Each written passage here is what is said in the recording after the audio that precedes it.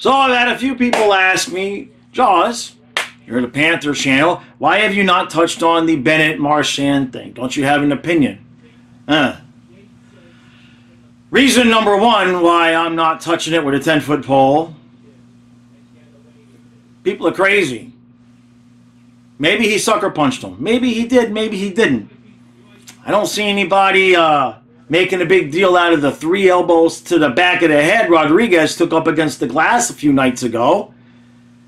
And apparently this just proves the fact that you're okay with there being that level of violence on the ice, just as long as it's not with your players. We're hanging overtime! We're hanging overtime! We're hanging overtime! Let's go Panthers! Let's go Panthers! Let's go Panthers! Let's go! Go! Puck drop. And 3, 2, 1. Let's go Panthers! Let's go Panthers! Let's go Panthers! Let's go! Go! All right, hockey fans, here we go. Panthers, Bruins, Game 4. This is going to be a very, very, very interesting beginning to this game. Now, Montgomery has talked about it was his fault, sort of, for not having the right game plan, for the team not responding to what happened with Bennett and Marchand. Montgomery just basically fell on the sword that I guess he placed it there himself. We shall see. Now, I'm not going to sit here and say I'm not a little bit concerned about what some of the Bruins players might attempt to do, but I don't think they're going to do anything as crazy as some of the people on Reddit are asking for. We'll just leave it at that. Swayman is in. I'm a little bit surprised there. I'm not saying any of the, I mean, obviously he's the goalie, so some of the goals are, quotes, his fault. But they must have really lost confidence in Olmark to go back to Swayman after 2 games in a row. We're kind of, you know, I mean, he got pulled, and then he allowed 5 more the next game. So I guess Swayman is the guy. Now over with the Panthers, the lineup is the same. Bubba is in. We'll give Bubba some... Bubba needs a little bit of pregame love. We've been trying to go without giving Bubba the head scratches before the games, but I think tonight we're going to need it. What are we going to see those first 10 minutes? Well, we're liable to see Boston just going full-on balls to the wall. Whatever punch they've got, we're going to have to take it. We might end up behind 1-0, 2-0. Getting out of the first period, anything more than 2-0 could be a problem. I have confidence with the Panthers, though. This team has kind of been there, done that the last few years. You know what I mean? We've had plenty of massive comebacks. We've had plenty of teams, even during the regular season, where we just kind of lollygagged through the game, and the other team was more than happy to try to beat the crap out of us, because apparently we had the reputation now that we do. That's fine. I'm not going to sit here concerned if after the first 10 minutes it's 2-0 Bruins. It was 4-0 after 20. That's a problem. Bubba's going to have to be on, and I want everybody on the ice to have their head on a swivel. Again, I'm actually confident that the Bruins players are going to play physical. They might try to take some extra liberties after the whistle, but I don't think you're going to see anything overtly out to injure anybody. I believe that they are going to attempt to make their response winning the game, which technically is kind of the way it should be anyway. All right, let's do this.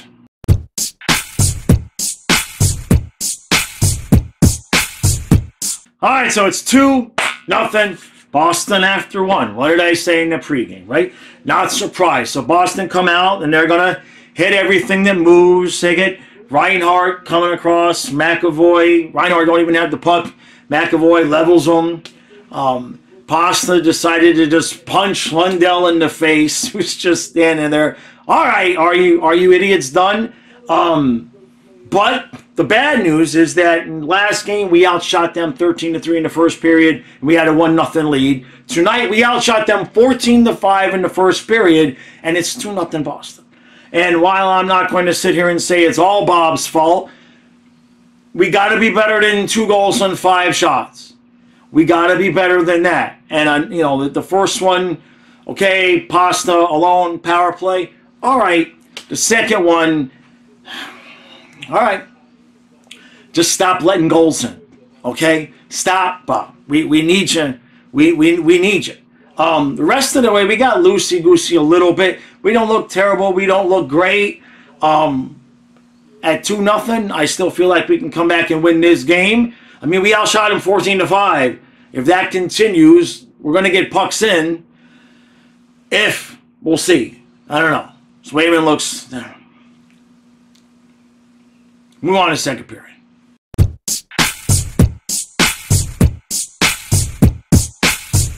So it's 2-1, Boston after 2. First period ended up shots being 16-5 Panthers. And 2 non-Bob fault weak goals kind of winning. We'll just call it that way.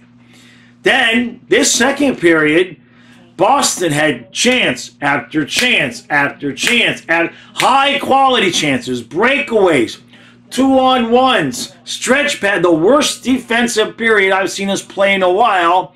And Bob, I can't praise the goaltender during the game. You know that rule. So we'll just leave it at the fact that somehow we dominated the first period and got down 2-0. And Boston kind of dominated-ish that second period, and it's 2-1. So don't ask me what's going to happen in the third period. I don't know. Let's move on.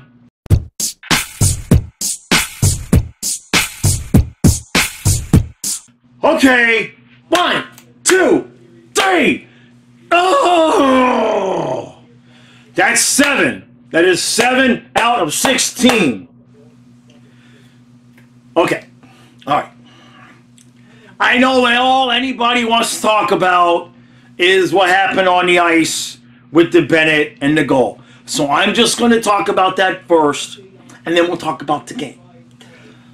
Remember, I'm just a dude making videos in my basement. All right? If that had happened to my team, I would probably be apoplectic and screaming and talking about how the referees should be accountable and everything. Now, that's a call that Toronto makes. The guys on the broadcast said, you know, they were reading the rules and everything. I'm not a ref. My guess, my uneducated guess, is that if you asked whoever it was in Toronto that was making the call, that they would either say it was because the defenseman skated into the crease on his own before the hit, or they didn't feel like Swayman would have been able to get to the puck either. Which, to be honest, Bennett didn't need to do that. He didn't need to do that because the defenseman had skated into the crease on his own. Then hit him. If he doesn't hit him, I think like 99.9% chance he's putting that back in the net. I don't think Swayman could have got over because the defenseman put himself into the crease. Did Bennett hit him? Yes. But the defenseman skated into the crease on his own. So I don't know what to say from there. I really don't. Obviously, it's going to be a much discussed call. I keep it straight. What am I trying to say? If you watch any of my other videos over the course of the years, whether a call goes for my team or against my team, I am very much in favor of the referees having to be accountable. I'm always yelling about the refs. Somebody from the crew needs to be able to come out after the game, like the players come out, the coaches come out. I think it would serve the league good. Well, I can't talk. I think it would be right to have the refs or a referee representative come out and answer questions so that we could ask the questions like, why was that not goalie interference? What did you guys see? What didn't you see? But that's not what we got. That's not the system we got. Maybe we'll get a statement from the NHL tomorrow. I don't know. I'm happy my team won, and I don't know what to say about it. You know what I mean? You scratch that goal off, it's 2-2, and we're heading into overtime. 50-50 chance, maybe more than a 50 chance that Verhage wins it in overtime. Panthers played a hell of a third period. Barkov with the filthy game winner. And so let's just talk about the game a little bit. I kind of felt like Boston, obviously, first period, come out. All they wanted to do was hit. They took Reinhardt, gave him a good hit, right? Later on in the game, they actually did Kachuk. So they did their hitting. They definitely did their thing going after our guys. It didn't cost them the first period because it was 2-0, right? So that didn't really take them out of anything. Second period, Boston, I thought, had the better of play. We get the goal. And then in the third period, we just kept coming and coming and coming. And if you watch my series preview and you listen to what I've been saying, it's kind of the same thing with the Lightning. This team, the Panthers, are very, very well conditioned. Maurice came into the offseason, and I know that everybody has the reputation of we're dirty and all of that. But Maurice has been very specific about wanting to skate teams to death. They're very, very highly conditioned. So third period of a game like this where we had a week off and the Bruins have been every other night, Bruins just didn't have the legs. Just didn't have the legs. I want to give Kyle Okposo. Reinhardt takes a puck to the face. He goes immediately, and he never came back. So he has to have some kind of, he's going to have a cage and everything like that. They put Okposo in the top line with Barkov and Tarasenko, and the dude looked good. He looked good. He looked good. Like I couldn't believe it, right? So I bitch about Okposo because I'm trying to bitch him into a goal. He did get an assist, I believe, in the Barkov goal. But to be able to have that kind of depth is just insane. And if anybody got dinged, like I said, we've got a whole fourth line ready to go on in the ice. Now, Ekblad took a really stupid penalty right towards the end of the game and gave Boston a 6-on-4 for like 35 seconds left. Stupid penalty because the puck gets sent around. Forsling's going to collect the puck. There's no reason to rub your man out along the boards there. He's not going to get to it. Forsling's right there. So Ekblad takes the interference penalty, and we just killed it. We just killed it, and it's a 3-1 series lead, and now we have an opportunity to close this out in 5 at home. You kind of have to do that. You kind of have to close it out in 5. If you lose in 5, or if you lose game 5 at home, now you got Boston thinking they could win game 6. Next thing you know, we're 7 games. And with the physicality of this series, we need to nip this in the bud at 5. Okay, we outshot them. I think the second period shots were kind of even, but in the first and the third period, we significantly outshot them. We need to just maybe even get some fresh guys on the ice. If we need some fresh legs, whatever we need to do Tuesday, right? Yeah, whatever we need to do Tuesday, just get out there and just finish this series off because we should be able to. Swayman played a hell of a game. Bubba allows 2 goals in the first 5 shots. Forget the first period. 2 goals on 5 shots, and they weren't technically his fault. You would have liked to have been able to have a save on the second shot, but that was it. That's it. He closed the door, and he had to make some saves, and we had to have a little bit of luck, right? Yeah, but nobody ever won a playoff game without any luck. At one point, Bob got beat 5-0, and the puck just went wide of the post and did not go in. And boy, oh boy, my heart is still like the thump. That was because the difference between 2-1 and the difference between being tied 2-2 and being up 3-1 is everything. It's everything. At 2-2, it's going 7. At 3-1, you can close out in 5. And like I said in the last video, for the Panthers, the difference between 5 and 7 could be the cup because there's only so many games our bodies, the players' bodies, can put up with the abuse that we're taking.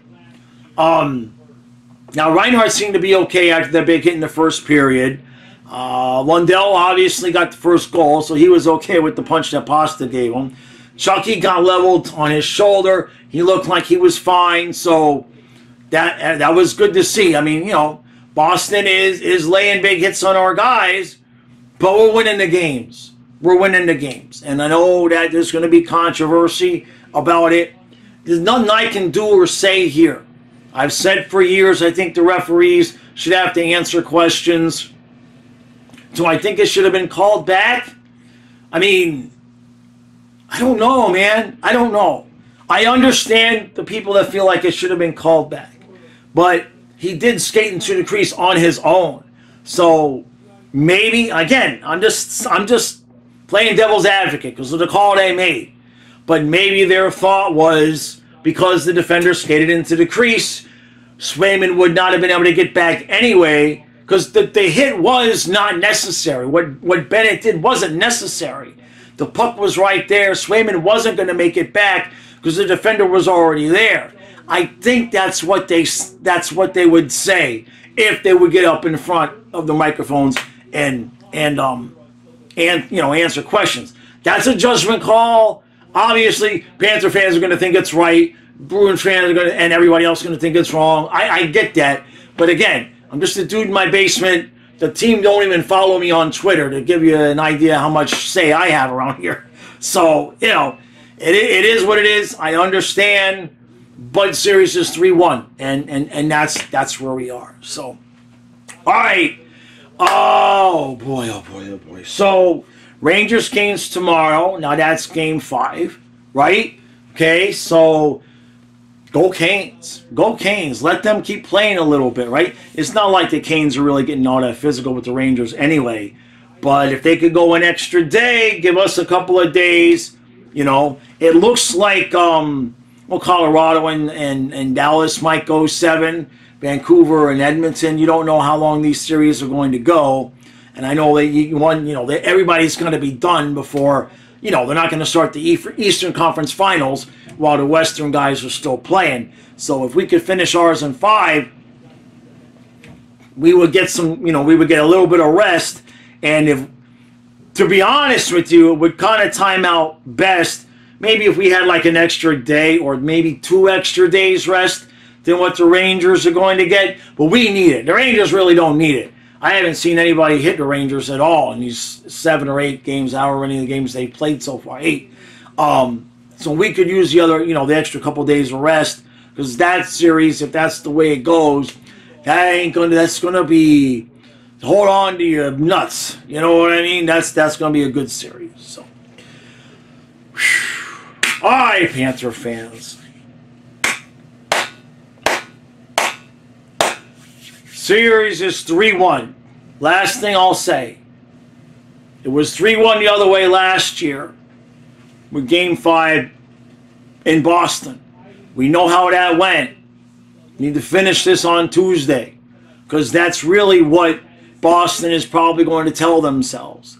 They're probably going to say, look, we did it to them last year. I mean, it's the same thing in reverse. Last year we split in Boston, lost both at home.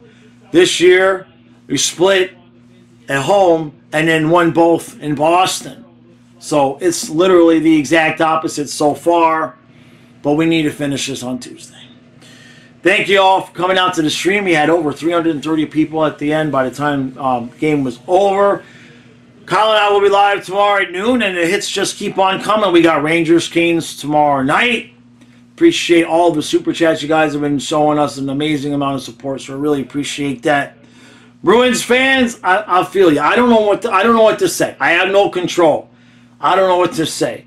If you want me to say I think it should have been called back, I don't know. I want to know. I want more than anything. You, any of us would like the referee to come up there and be like, I'm the dude that made the call, and this is why I made the call. More than saying I think it should have this, or you saying that doesn't matter. What matters for the fans is learning, okay, why did they say that? And then at least we know what we're agreeing with or disagreeing with. You see what I'm saying? Right now, it's just a bunch of conjecture. We don't know why. So maybe they'll come out and say something tomorrow. All right, appreciate all the support. I'll see you again tomorrow.